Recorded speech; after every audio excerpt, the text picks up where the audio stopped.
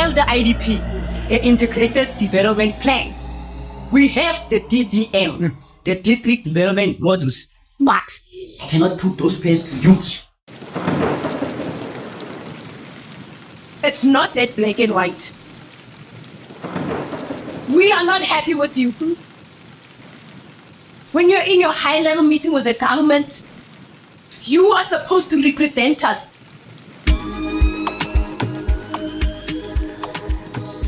Welcome to Climate Champions at Work.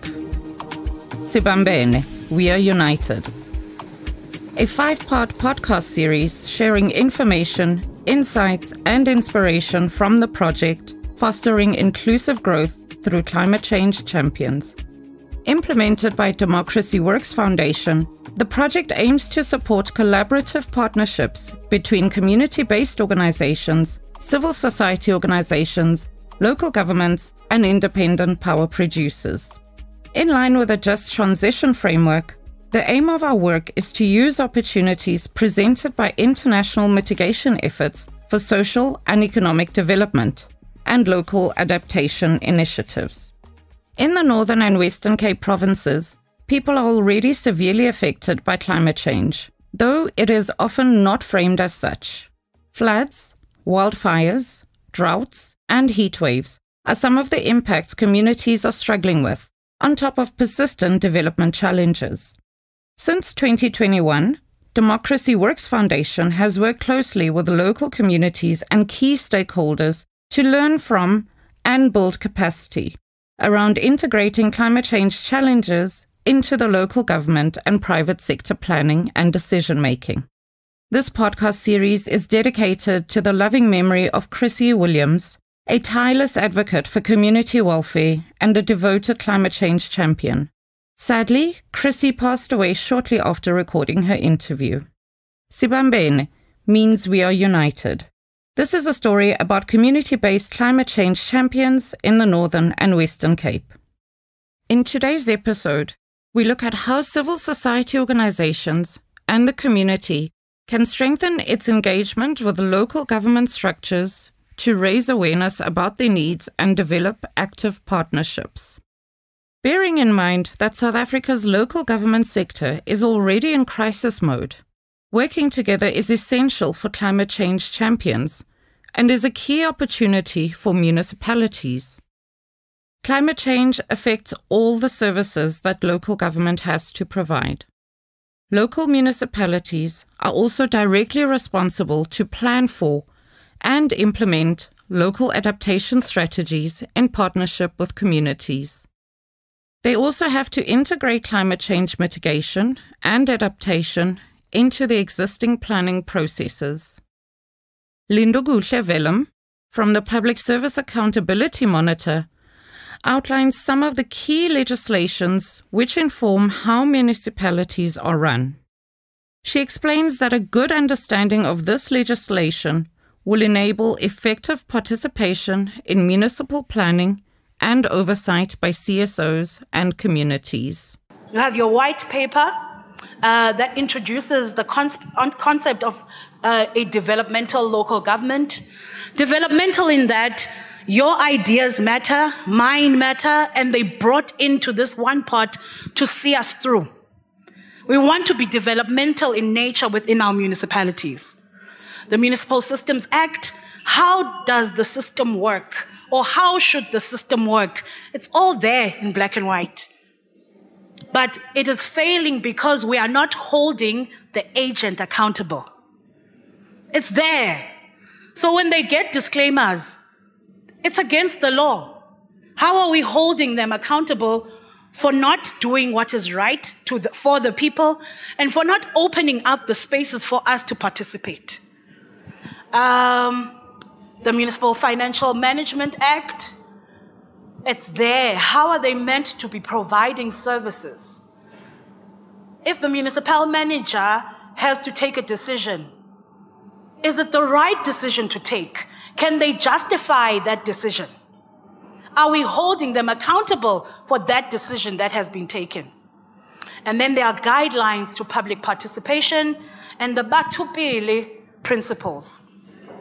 And then there's the Promotion of Access to Information Act. Let us use it. It's not a difficult, yes, you will need, there are networks in the space. There are people that are able to use it more efficiently to get the information. There are linkages with social justice lawyers that you can go through. Lindo Guhle outlines the municipal structures and processes through which climate change champions are entitled to participate in municipal planning and resource allocation processes. She reminds the climate change champions that they have a right to ask for these platforms to be held and to use them to raise their requests for climate change-related planning and engagement.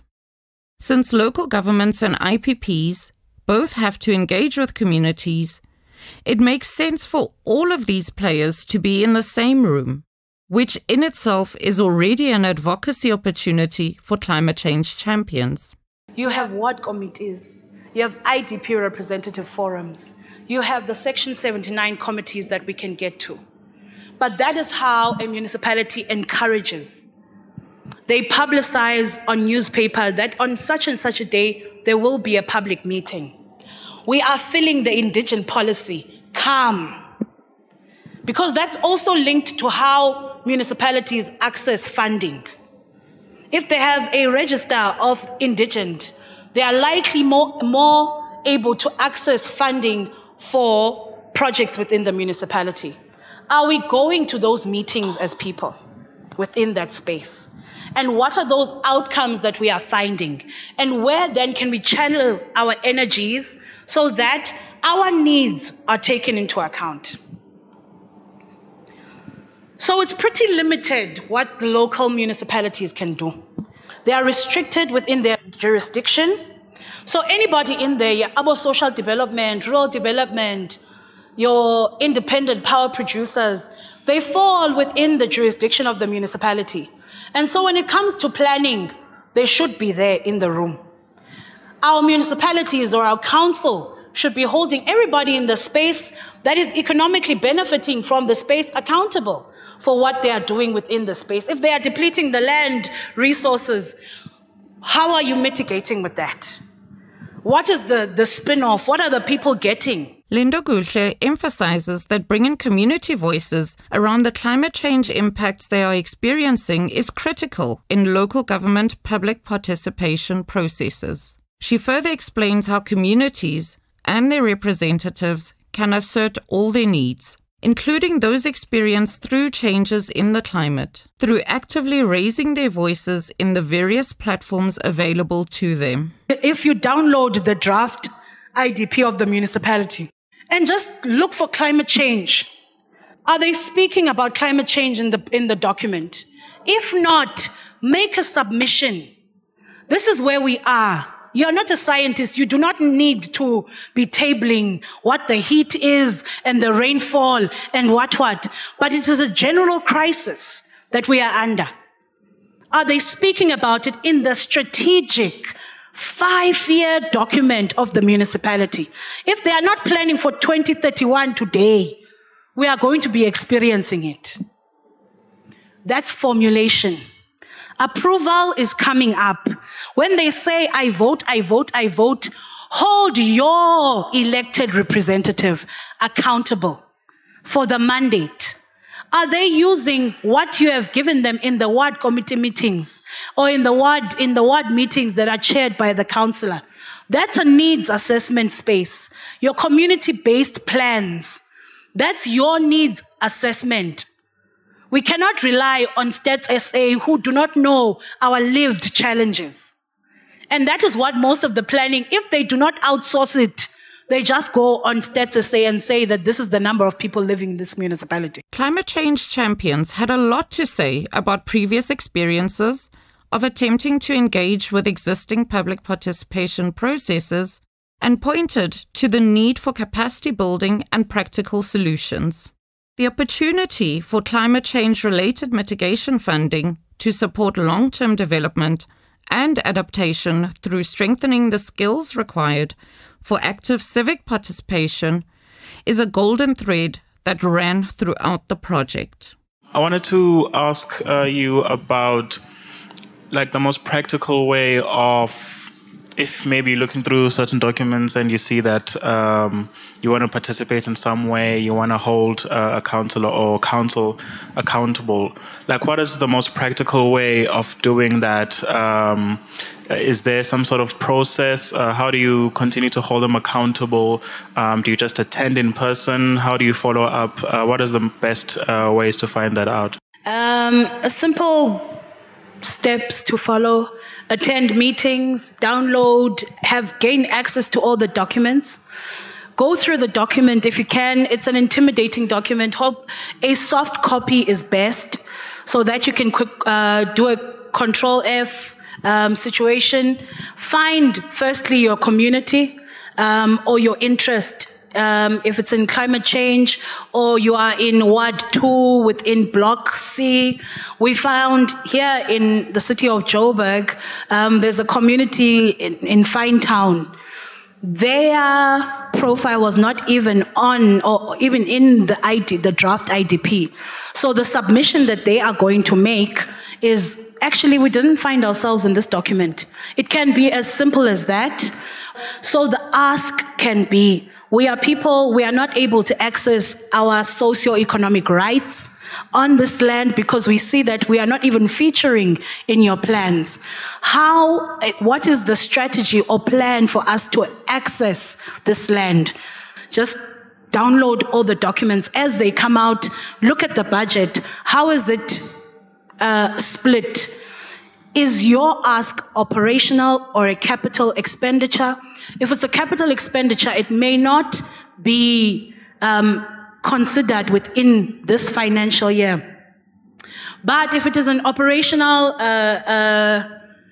expenditure, like getting JoJo tanks, we don't have water, we need a catchment system, that can be an operational expenditure, which can easily be adjusted within the budget. And they say, actually, Community X, who has been on Facebook, part of advocacy is using the media, using social network platforms, tagging the municipalities. But how exactly do you do a submission? What counts as a formal submission? If you tag the municipality on social media, is that a formal submission? If you download the draft IDP and you see, okay, my issue is not here, do you send an email? Do you have to attend one of the meetings? After accessing your information, bigger municipalities like the city of Joburg, they will have a link that says click here to make your submission. But other formal spaces are the community meetings. In September, they give out a plan of what are the community visits when they do the IDP roadshows, that in such and such a date will be in community ward 1 to 3. But the best is to go there prepared. Because one of the incidences is that they were giving 2 minutes to 2 speakers per ward. And you can't get most of the issues that people are dealing with. But if that is what you are met with, I think most of the time, our communities, we are wanting to deal with bureaucrats on an emotional level, which sometimes does not work in our favor. But if you say that this is the issue, and this is how I want my socio-economic right met, this is how I suggest that it be done. So if you're getting to the point, be as crisp and concise as possible. Because 2 minutes for a whole ward is not enough when we have a list of problems that we are dealing with. And also keep up with what you said in the previous review. If it is then not in this in this year's review, ask your councillor, why is this issue that we had brought up as this community? Attend community meetings. Because community-based planning, it's a planned legislated space, and people are not using it, and therefore are not able to hold municipalities accountable for that legislated space. For civil society organizations to fully understand the processes, platforms, and requirements available in local government is both a challenge and an opportunity. But as the track record of our climate change champions confirms, they do not easily shy away from this challenge. In fact, they embrace it. And here we are learning these processes. It's up to us now to go back and really study those documents, really understand, and then go back to our population and our communities and actually inform them and educate them about what should happen, because these politicians have captured the country. And we can no longer allow this thing to continue, because we are in worse than crisis mode right now as we are in this country. I mean, look at load shedding right now. You know what I'm saying? Whether you are an individual, organization, government, or business, everyone is affected by climate change. Everyone has a role to play. Everyone has a contribution to make. In episode 5, we look at the methods and techniques that climate change champions employ to create awareness and action in the community. This podcast is brought to you by the Democracy Works Foundation with co-funding from the European Union. Until next time, stay cool.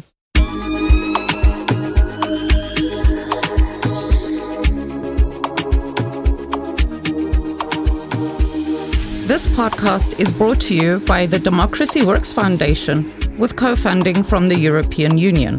Its contents are the sole responsibility of Democracy Works Foundation and do not necessarily reflect the views of the European Union. For more information about climate change and how CSOs and local government officials can benefit from the just transition process, please visit www.democracyworksfoundation.org/FIGCCC.